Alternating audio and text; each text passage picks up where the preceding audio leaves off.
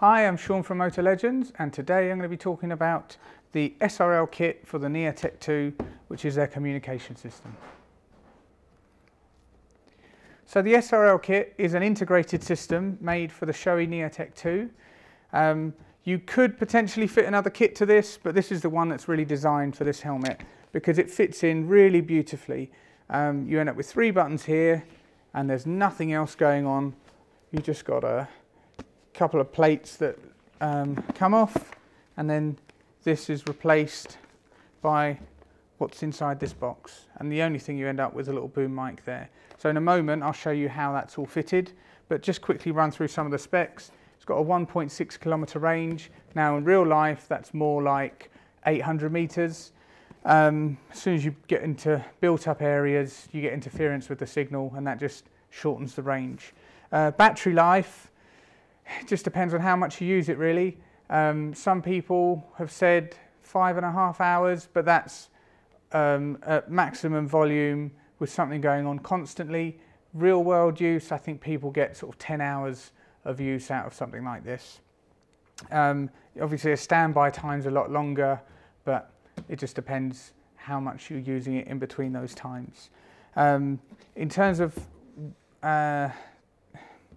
what this is equivalent to, it's a Sena 20S that's been repackaged.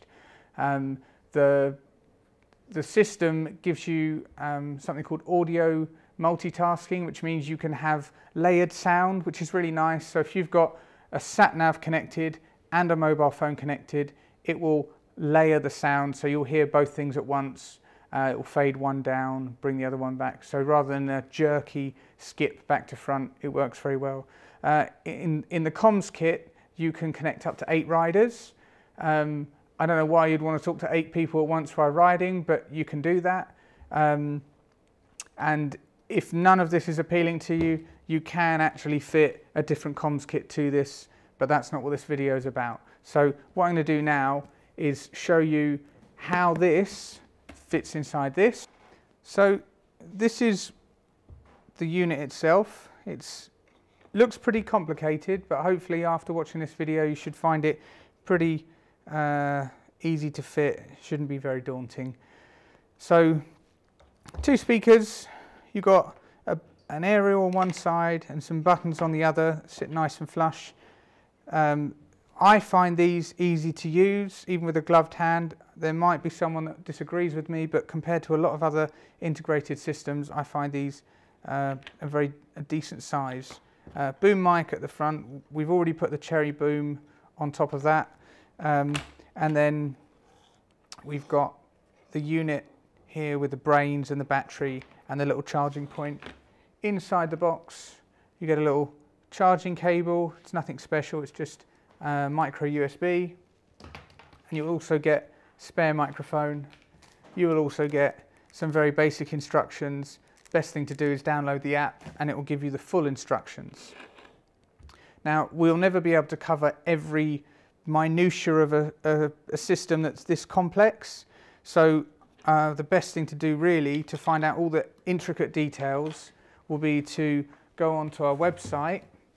And if you have any very specific questions, then give us a phone call and one of the team will be able to answer that for you. So the helmet needs to be opened when you're fitting it. Cheek pads come out first, so obviously open the strap and just there. Is that good? You can see now. Bit of direction there from the cameraman. So we want this to be easy for you, not easy for me. 3 buttons removes the cheek pad, and then you then pull from the front of the cheek pad. That pulls out the little tab, and then you go back here, and that cheek pad is out. It's held in on these little hooks here and here into the little lugs at the front and rear of the helmet. Once that's open, you remove these little plates. Now, you put pressure, I usually put 2 thumbs behind there and then pull back on the clip with the finger, and they just slide off.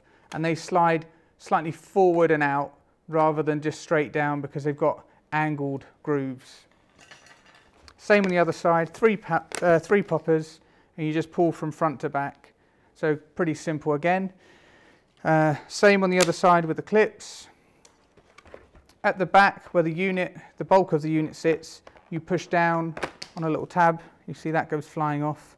A little bit of foam just to stop any noise resonating if you don't have the comms kit fitted to your helmet. So that sets it up, other than these little earphone tabs which are held in with 4 little clips. So you just give them a bit of a tug by the plastic, not by the fabric, and that should then leave you with all the bits taken out. You've got some clips and they all fit nicely inside the box. I'm not sure if you can see those there, but you know what they are. Now, you now just lay this over the top. The back goes in first. You just lift up that rubber seal and tuck the wires neatly underneath. Now, don't worry about where that part of the wire sits because the cheek pads will cover that up later. So what I tend to do is work out the best way to make that wire there tuck in behind. You tend to hold, rather than trying to poke the wire, you hold this part and the little tab, you push the wire down like that, and then this, I mean I've done this a few times, so it's not cheating, but it's just practice. You want to line that up, you feel it fairly positively kind of hold in place, and you just push down, it clips in place. Don't worry too much about that wire, like I said. And then inside you've got an area where we remove these, where the speakers go, and the speakers, just you find the 4 points and you'll see a little bit of white EPS showing through. Those 4 points clip in place, really easy, not too much pressure. And then the microphone, just you run the wire through this little loom here, and then the microphone will sit nice and easily in there. You just push the offset tabs in and then put a little kink in the microphone. Back to the other side, more of the same. You want to make sure your wire first tucks comfortably down there using the button part and the tab. So the tabs are fitting in the little gap that's quite obvious in the side between the shell and the EPS. And that just pushes down. Same thing, you sort of feel your way around with this, and you'll find that these little grooves sit with the microphone. It's the back groove that's going to go in first, and the front groove that will follow, and then you push back and down. So that's now tucked in there. Speaker just curls round, clip that in. Now these 2 wires, like I said before, we don't worry too much about those because they're going to be out of sight. You don't want to put too much pressure trying to tuck them inside the shell. The only other thing you can do with these wires that come from the speaker back, you can, if you're a real sort of OCD kind of, you want it to look absolutely perfect, you can flex the shell a little, releasing a gap in the EPS, and you can just tuck those wires in there, and that's the same on both sides. So same here.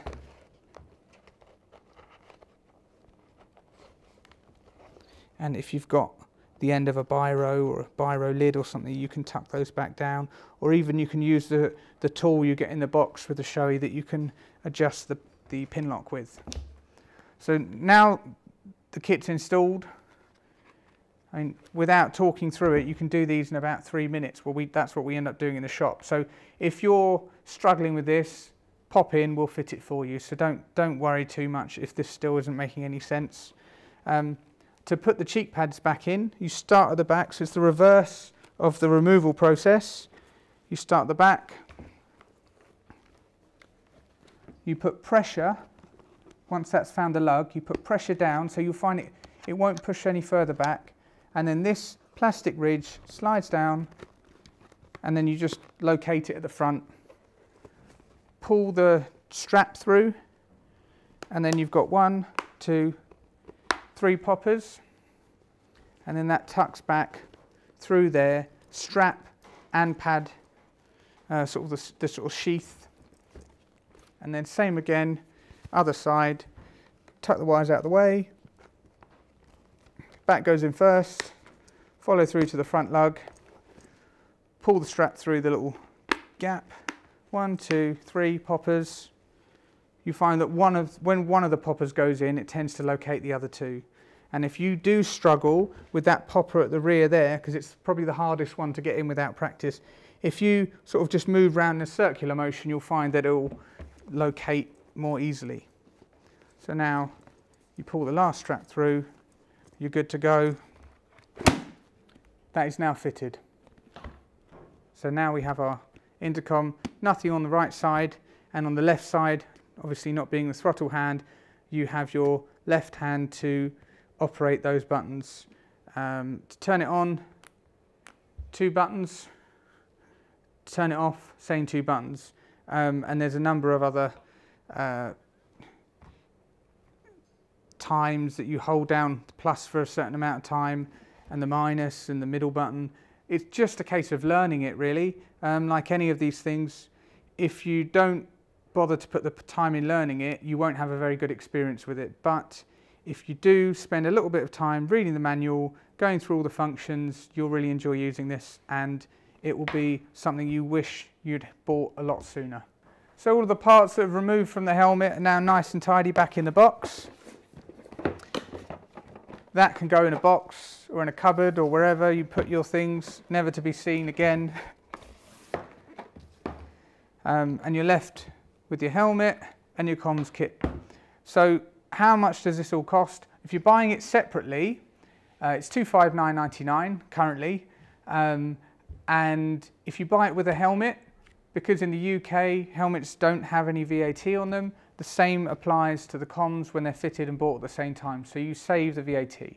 That makes it $216.66 at point of purchase. Now all that's left to do is go and enjoy this thing. You can listen to your music, sat-nav directions, make phone calls, you can use Siri, you can talk to other bike riders. Because it's a Sena system, they will connect to any other communication system, be that a Cardo, Interphone or any other brand. There's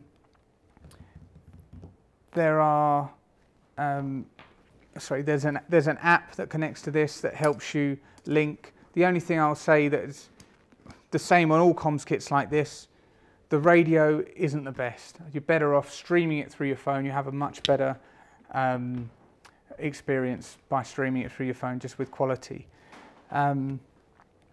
Other than that, I think that's all we've got to say. And like I say, if you are stuck fitting your comms kit, if you bought it from us and you're struggling, come in and we'll give you a hand fitting it. So I've been Sean. If you want to find out more details about this, go onto our website, motolegends.com. If you've enjoyed the video and you want to see more, subscribe to our channel. And that's it, really.